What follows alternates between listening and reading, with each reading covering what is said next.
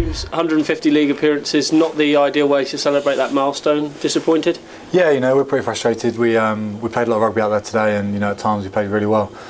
We just we didn't quite take the opportunities that we had, and quite finish things off. But it's just frustrating. But we're trying to play positively, trying to play rugby, and it didn't quite come for us today. But it's great to get 150 league games, and I'm very lucky to have been here that long. It's just frustrating not to get a result on top of it. The last few weeks, obviously small margins in the games against Gloucester, Bath, and today.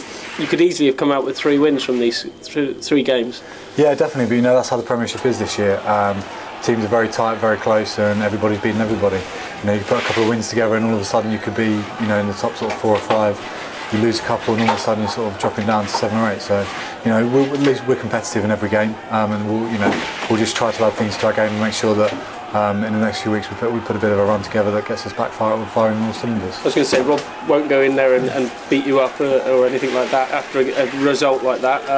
He'll talk about it, and you've got the next 4 weeks the Cup to really just refocus the attentions again, and then Sale in a month's time will be massive. Yeah, definitely. We're pretty performance based, and we put a lot of hard effort and hard work into games, and I think that was out there today. It just didn't quite come off for us. But we'll focus on the little things that we need to work on and things that hurt us out there today, and we'll have a big focus on them and work on that in the future. It's been a magnificent time for you all the years you've been at the club. Pirates was your debut and that, but do you pinch yourself a little bit now when you look at the fixture list? Like, you've played the 3 Premiership games, next 2 games are Claremont and Leinster. It's quite a rise you've been through. No, it's great. I think we always wanted to be a Premiership club, and even when we were in the Championship, we took ourselves to Premiership standards, and the players did that, and we've always aimed for that and strived for that, and it's just where we want to be and where we want to play, and we're trying to be competitive and push on and keep improving every season, every week. Hopefully we can carry on doing that. Claremont next week though, it's a mouth-watering fixture, isn't it, to just think about? Yeah, definitely. I haven't thought too much about it yet, but obviously it's one of the toughest places to go in Europe, if not in world rugby. But it'll be a fantastic experience for the guys that are involved, and you just got to enjoy those experiences. They don't come around very often. They're probably one of the best club sides in the world, so you can only enjoy it.